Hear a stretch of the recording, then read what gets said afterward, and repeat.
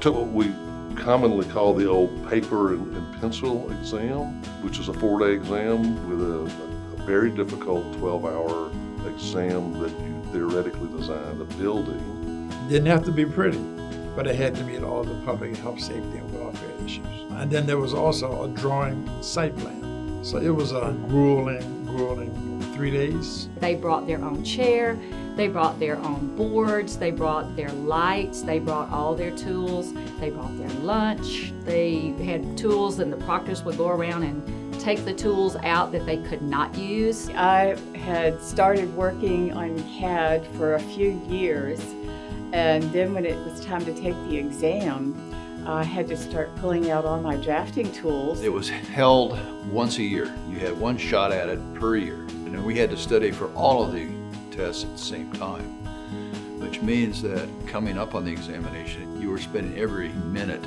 outside of the office hitting the books. About hour 10 or so, I realized I had made a fatal flaw, but it was too late to go back and change it at that point. So onward to the second year, and I was successful that time.